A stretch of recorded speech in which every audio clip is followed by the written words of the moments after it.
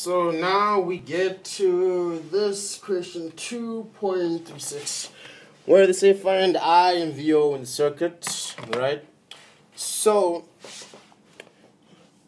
for you to find the current in I, right, you would be tempted to simply, it's a very tempting thing to just simply look at this loop, find the equivalent resistance there, add it to this, and then say, actually, let me demonstrate to you how you could have done this wrong, right? You could have said, hey, let's look at this loop, right, which has our source here, 15 volt source, our 10 ohm resistor,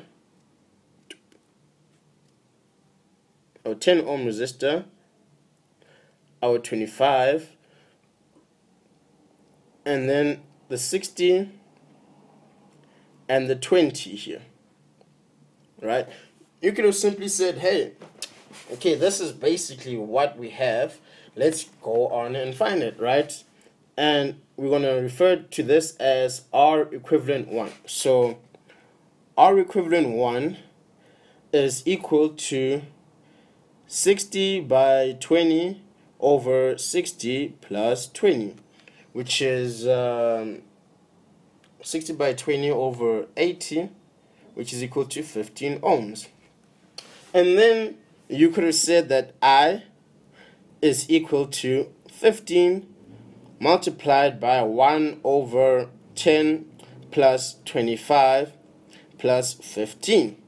This is wrong, because there is still even more resistors connected in here.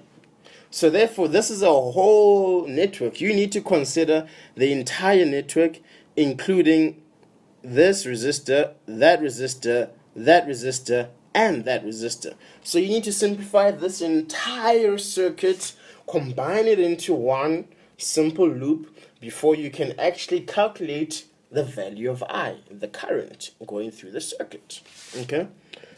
So obviously that was wrong, right? So now we are going to consider the rest of the circuit. So we have solved the R equivalent 1 there. Now we're trying to find the R equivalent of this side, right? So first of all, here and here, you've got a 30 and a 50, which simple series, that means it's an 80, right? So that means you've got an 80 here in parallel with a 20 and something going on there and something going on there, right? So R equivalent 2 is equal to 20 by 80 over 20 plus 80. And this is simply 16, because you're dividing by 100. 2 times 8 is 1600, 16 ohms. Like sometimes you don't need to always punch these things into your calculator. Sometimes you just look at it, you see an answer, right? So then this now becomes a circuit with a 24 and a circuit with a 16 ohm, and then you've got your 25 here, and you've got your 15 here, and then you've got your 10 there, and your voltage source there, right? So your 25 and your 15 here give you a 40, and your 24 and your 16 give you another 40. So now you've got 40 and 14 in parallel, and we know that if we have two resistors that are equal resistances, that formula of ours that says R equivalent is equal to R over N, given that all the resistances are equal. 40 and 40 are equal, there's two branches, so this means our R equivalent 3 is equal to 20, right? So then this now reduces to 10, 20, right? So therefore our current I, not I1, just I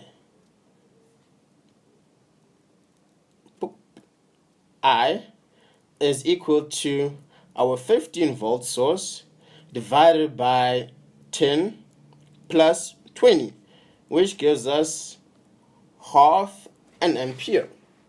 Okay, and then now the next step is that they want you to find VO, right? So I'm just gonna pause the video and redraw this circuit. Actually, I can just copy this, select. Wow, okay, there's a lot going on there. I'll just pause it and redraw it. Okay, actually, there's no need to pause. You got your 15 volt there, you got a resistor there, you got something going on there, you got stuff there, then you got more stuff going there, followed by, come on, stuff and stuff, right? So first of all, we found out that here at the end we had 80 ohms here. We had a 30, we're a 30, and we're a 50. Okay, and then we're a 20 and a 24. 20 and a 24. And then we had, remember here, we had a 25 and we had 16 here. I mean 15. So 25 and 15 gives us 14. And this was a 10, and we have a current here going in called I. Okay, so this is the circuit that's going on, right? Okay, so remember how this reduced itself to 16 ohms. It's supposed to be an ohmy. So that was our 16, that was our 24, and we're at 40, and we're at 10. That was what was happening here.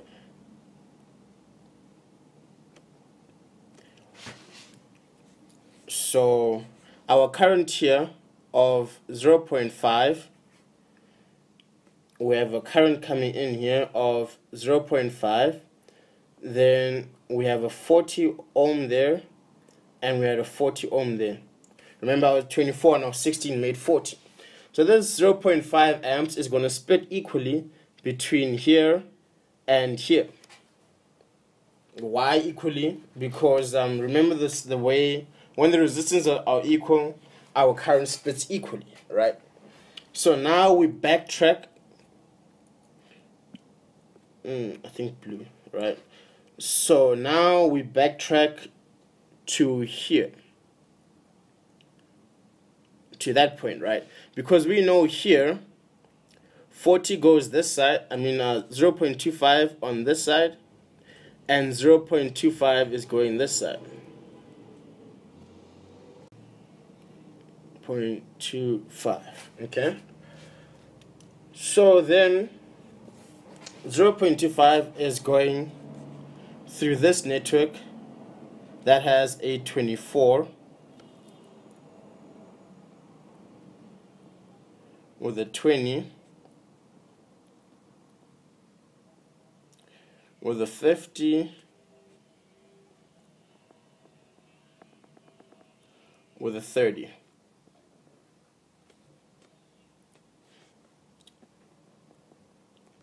So this is our 0.25, okay? So looking at this circuit, we now know that we will have a current division that's going to happen at this node again. Wow, this stylus really hates me today.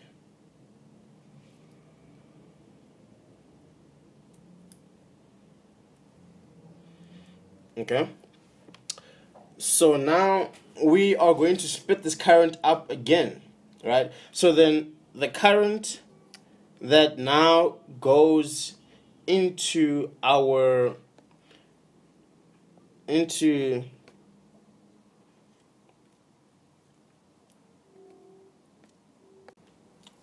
so as I was saying before, my stylus decided to die out, right? So as we discussed, on this side we've got 40. Remember here, as we said, we've got a 40 ohm this side and a 40 ohm this side. Therefore, the current is going to split equally between the two, right? And we remember that this 40 ohm consists of a 24, a 20, a 50, and a 30, like this, right? So the current is going to travel all the way through here. Then it's going to reach this point here, where it splits up between the 20 ohm resistance here and the 80 ohm resistance there, right? So then this split means that the current going through the branch that has VO, this branch, which is going to now be purple, right? Going through this branch, I'll call it IO is equal to 20 over 20 plus 50 plus 30, all of that being multiplied by 0.25, right? So that gives us a value of 0.005, right? So now we know that going through that loop is IO of 0.05.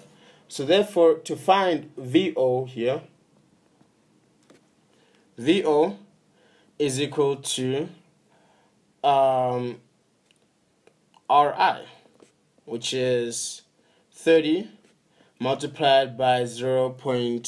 It's supposed to be only 1 0. 0.05. 0.05, which gives you a value of 1.5 volts, 1.5 volts. And that was yet another long problem. So this is the next problem. It says find R equivalent and IO in the circuit 2.102. Okie dokie, so R equivalent. Okay, so whenever you come across something like this, where the branches are all weird and everything, and things don't look like they're gonna work out, get out your highlighter. I hope you've got like at least 3 or 4 different color of highlighter, so that you can be able to effectively visualize each branch, so that you can see what's in parallel, what's in series, and what's not. So you've got one branch there, represented by the yellow. Is that where okay, yeah, that is where the branch ends. And then you've got one other branch here,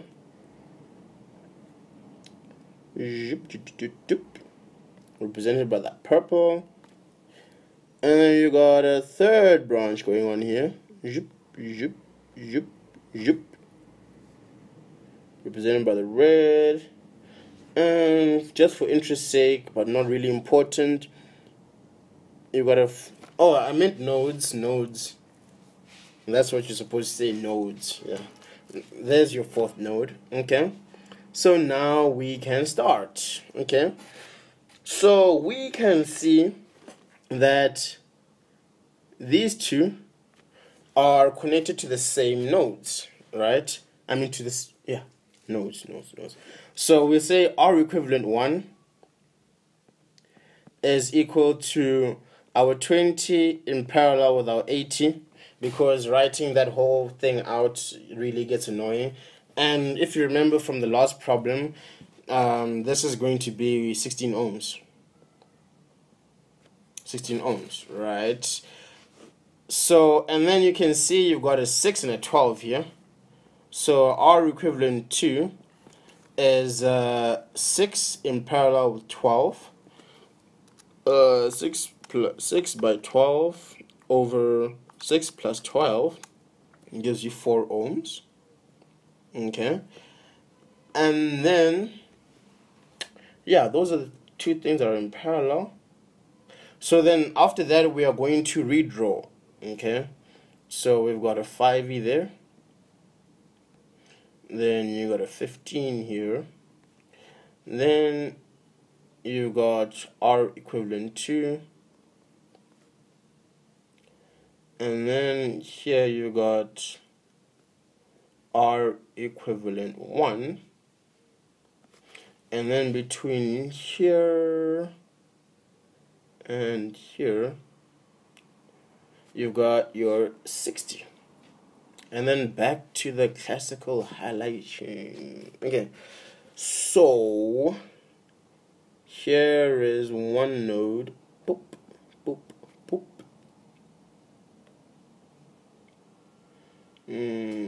Orange, let's go for orange. Here is a second node. Boop, boop. And just for interest's sake, here's the third node. Okay, so you can see that R equivalent 1 and R equivalent 2 are in series, right? So therefore you can add these up to make R equivalent 3 is equal to R equivalent 1 plus R equivalent 2, which gives you a value of 20 ohms. Okay, and then you can see that the 15 ohm is in parallel with the 20 ohm, which is in parallel with the 60 ohm.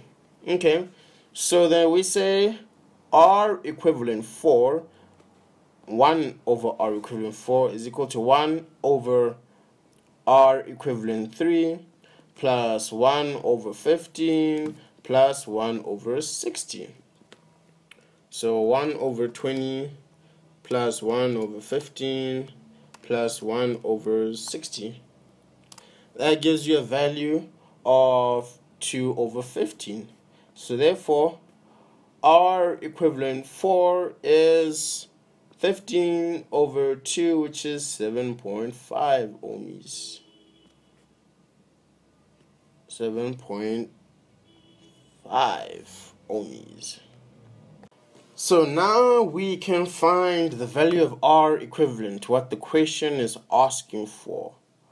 R equivalent is equal to 7.5 plus 5, which gives us 12.5 ohms. Okie dokie. So now we can find the value of I.O. I.O. is equal to 40 over 12.5, which is 40 over 12.5, 3.2 ohms.